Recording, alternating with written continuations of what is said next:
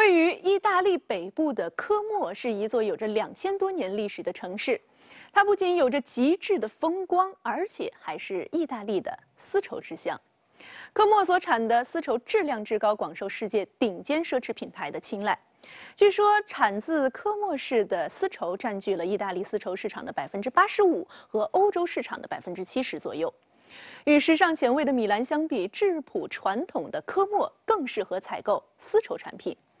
除了丝绸面料的枕头、领带、睡袍和丝巾等等常见的丝织品，还有画框、化妆盒和珠宝盒等等精巧的丝质的工艺品。曾经就有人夸张地说，如果你拥有一件奢侈品牌的丝绸制品，那么很有可能就是在意大利的科莫生产。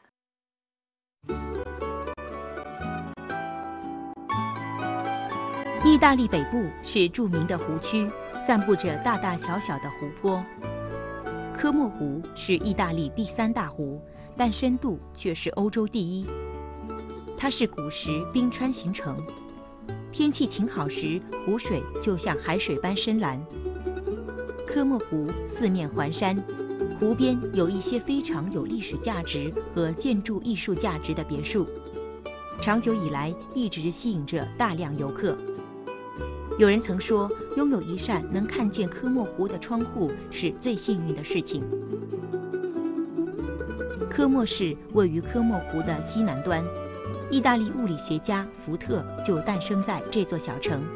他的名字成为电压单位而被世人知晓。但真正让科莫闻名于世的是这里的纺织品。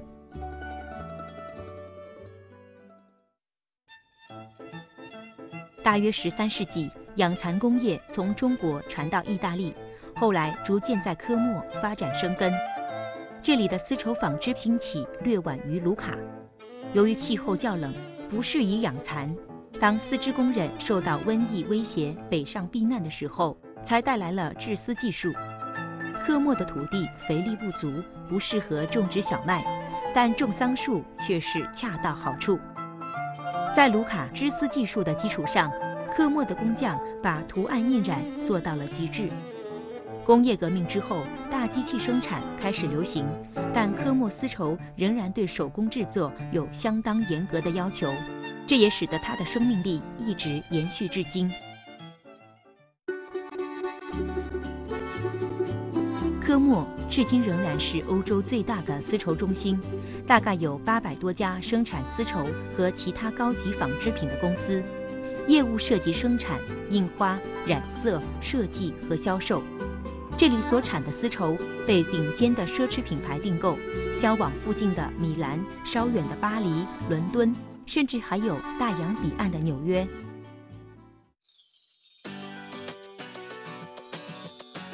丝绸对于中华文化的传播有着重要的意义，而丝绸文化与科莫城市文化，甚至古罗马文化都有着密切联系。作为欧洲民族和文化的摇篮，意大利在电信基础设施、工程技术等多个领域比较发达，在发展生物技术、健康技术、食品安全等方面，也都拥有较丰富的资源，可以为中国企业提供很好的合作平台与交流机会。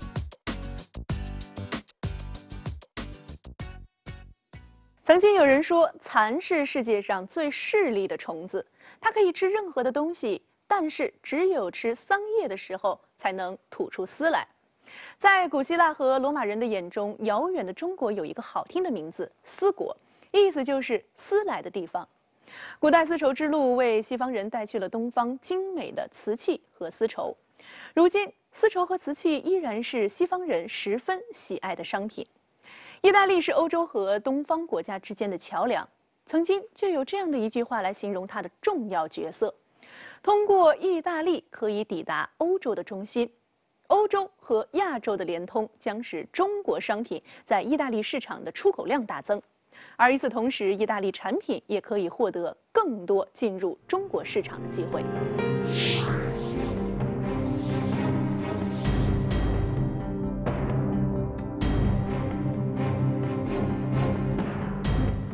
接着为您播出《凤凰全球连线》。